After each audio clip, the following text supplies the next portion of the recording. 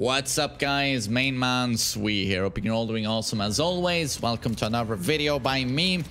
Today I'm talking about one of the most iconic legacy characters in Tekken. It's the Lord of Swag, the Lord of Drip, Lee Shaolan. And yeah, by God, does he have some of the coolest moves in the game. Like, by far, in my opinion. But an interesting thing about him is that I feel like over the last few years, during the lifespan of Tekken 7, he's been so underrated by like everyone.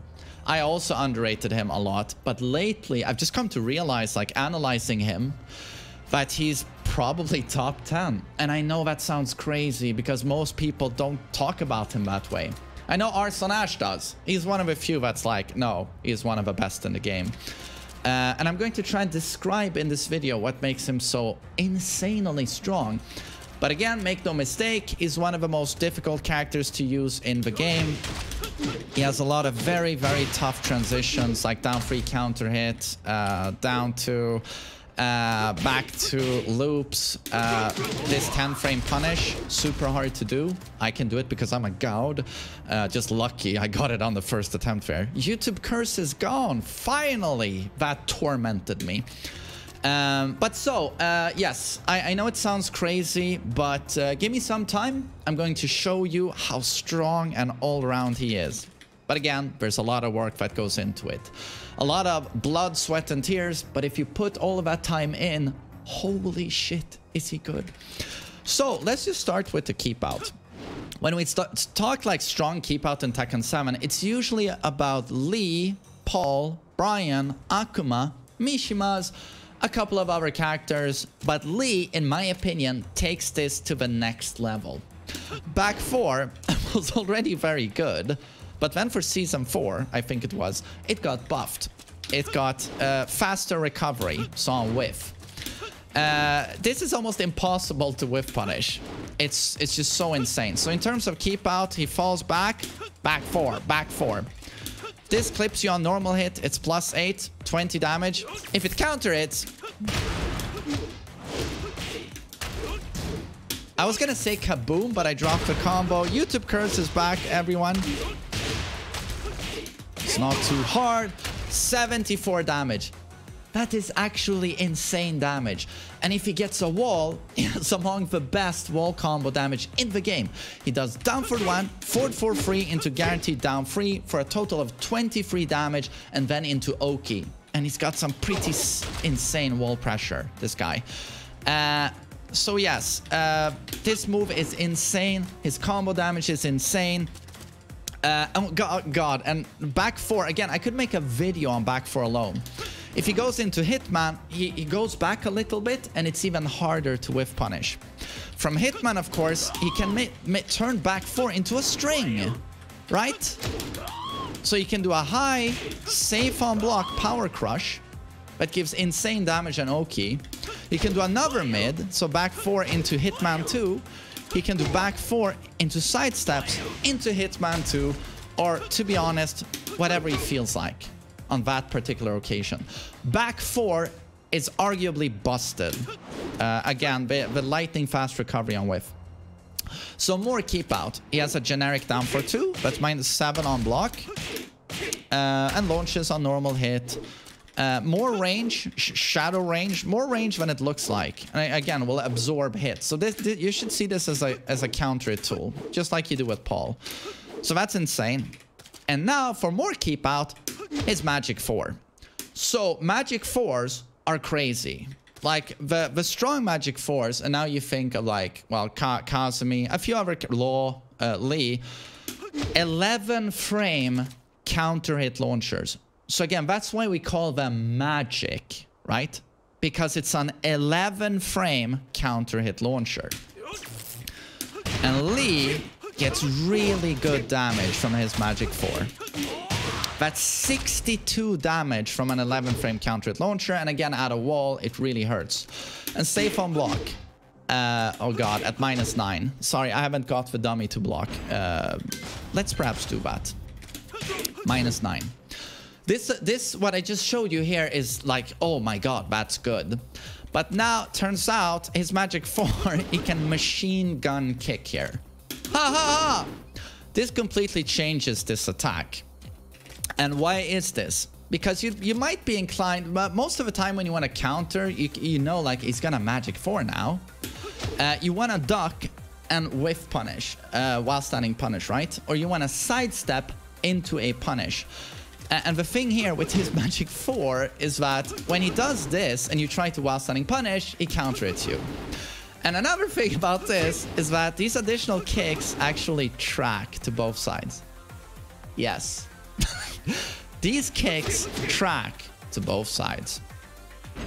So immediately his magic, and again on block, -5. So the first one is -9, but when he adds kicks, -5, -5. This is a bit too strong. So again, I'm gonna show you what this looks like. I've set Kazuya to try, at least try to step here. Right.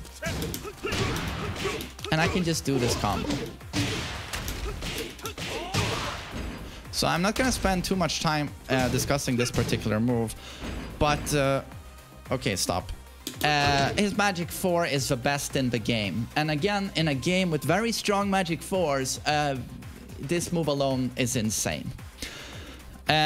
So that's about it for the keep out.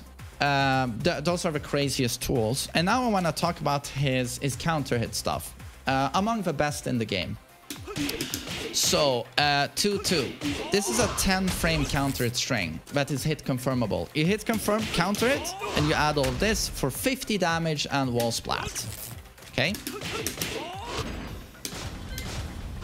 The initial hits here are -13, so they are punishable, but people are so afraid of the last hit that usually they won't attempt to punish. So you throw 2-2, visually confirm. Oh! You know, that was a counter hit, and you add the last hit. So he's got a 10 frame counter string, but it's very, very strong. We mentioned back 4. We mentioned standing 4 for counter hits. And now we have down 3. Down 3 is one of the most evasive attacks. It will evade a lot of mids. Seriously, I think it goes under like most mids and obviously all highs. It's 16 frames fast, very fast, has got decent range. It is launch punishable at -15, but thank God it is due to the evasiveness, the speed. And this is a counter hit launcher. Okay, please. There we go. Okay, that's not a combo, but you get the idea. That's very hard to do, by the way, so you gotta practice. But still, this is a super good counter hit. And then we have forward 4 free. You do forward 4, 11 frame. You can add a second hit, and it's basically a back 4 counter hit launch. His 1+2 is absolutely crazy. This is a pretty fast, long-range mid homing, right? That's -4 on block. If I go into Hitman, it's hit fast. You can go into Hitman. It's only -1. So it's basically neutral, right? And this counter it launches.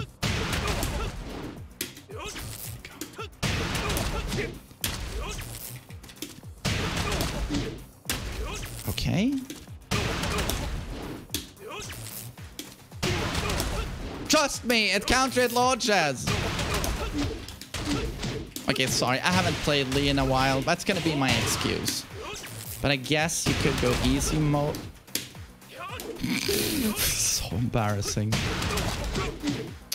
All right, okay, but I'm so sorry about that. Time waste. This is what you're supposed to do. You always obviously go into Hitman because you want it to be -1. If you don't go into Hitman, it's -4.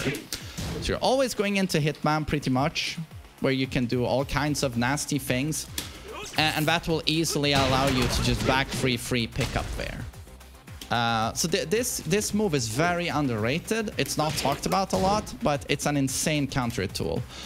And then you have down 2, -6 on block, long range, evades highs. Very, very strong. I mean, forward 4 could be mentioned among counter hit tools. You know, it's a launcher on natural hit. -5 on block. But the reason I mentioned this as a counter hit tool is because he goes down super low when he does it. Beats highs and a lot of mids. And this is basically also one of the reasons why he completely destroys Kazuya. For many reasons. Magic 4 destroys 90% of Kazuya's move list. 444 beats electrics. This move it's also one of the moves that are almost too good to be true. -5. Super evasive. Launches on normal hit. So absolutely crazy attack. Yeah, I don't know if I have to mention more counter hits. I think we've gone through all of the nastiest stuff. And now punishment. He has some of the best punishment in the game. I showed you Acid Rain before. You see their total damage. That's a 44 damage, 10 frame. So that's jab. 10 frame punish. Again, it's very hard to do. But when you play against 10 out of 10 Lees who can do that, it's too good. It's just too good. Anytime you're unsafe, any attack, 44 damage. Okay. That's also something you can do. And suddenly, if they can do that, it's 47 damage into Oki. But the Blazing Kick makes it even harder, and it's already a very hard punish. But yeah, the punishment is pretty insane. And as soon as you're launch punishable, Acid Storm is a very long range 15 frame punisher. And also a super good whiff punish. If you whiff an attack, he can Acid Storm you from very far away.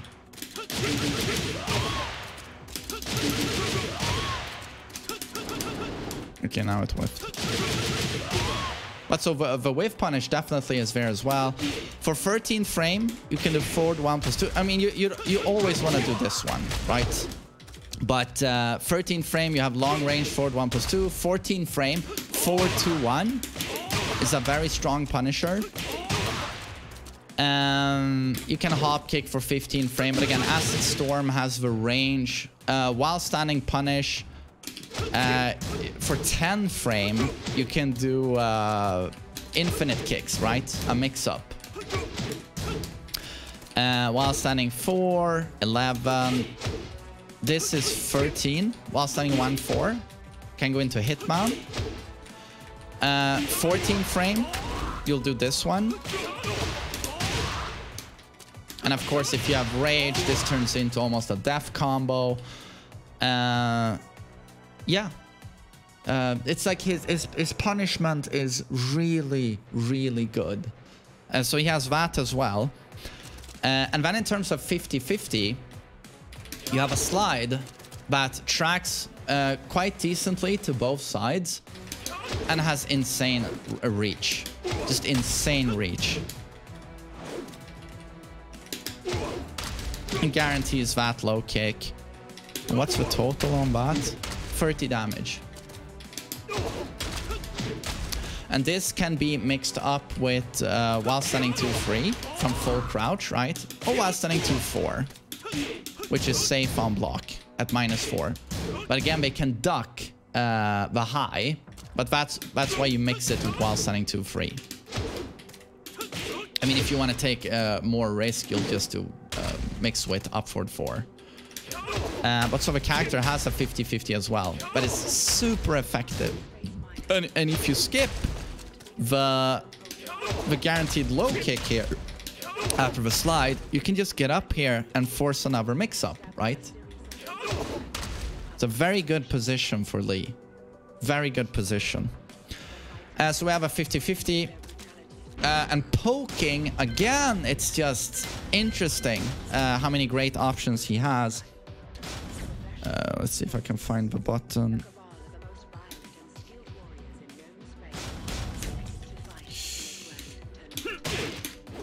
We'll do a sequence like that. Did you see that? His Lee's down forward 1. You see how much he ducks down when he does it? It beats jabs most of the time. So again, His down forward 1 will go under jabs most of the time.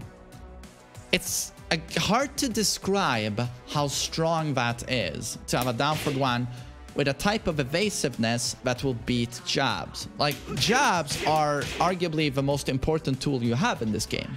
The most important universal tool that grants you +8 on normal hit and +8 on block to initiate pressure.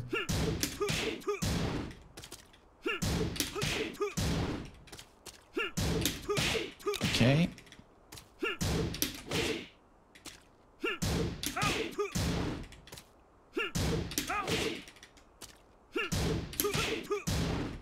So there's a little bit of a specific timing to it.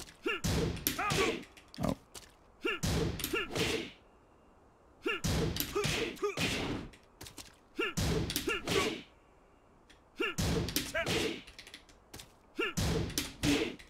Mm-hmm. But you see?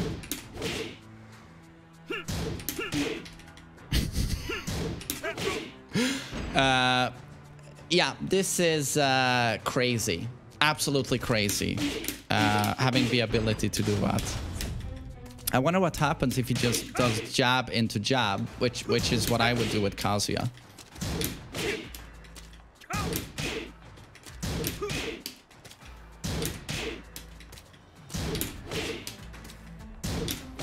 Okay, you gotta wait a little bit. Yeah.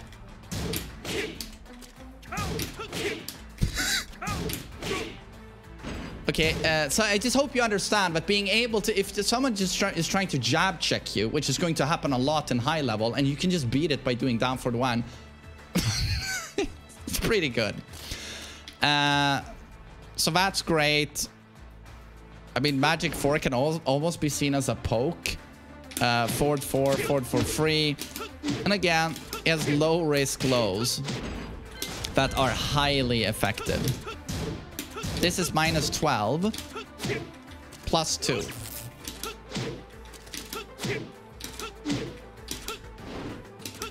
That's a good low. And then this one is particularly strong in my opinion. So it's a bit reactable at 24 frames. But +4 on hit, 17 damage. Knocks down for a guaranteed blazing kick for 40 damage.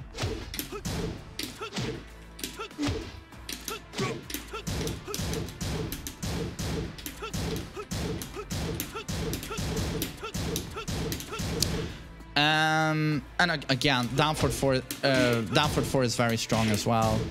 Can go into Hitman. +2 Hitman. So I think that's everything I'm going to show about Lee today.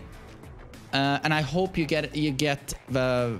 Oh, got it. I didn't even mention forward 3. The animation is 14 frames. So with the forward 3 input, it's what, like 16 frames? Good damage, knockdown, almost infinite range. Very hard to sidestep. Very hard to sidestep. And safe. With pushback.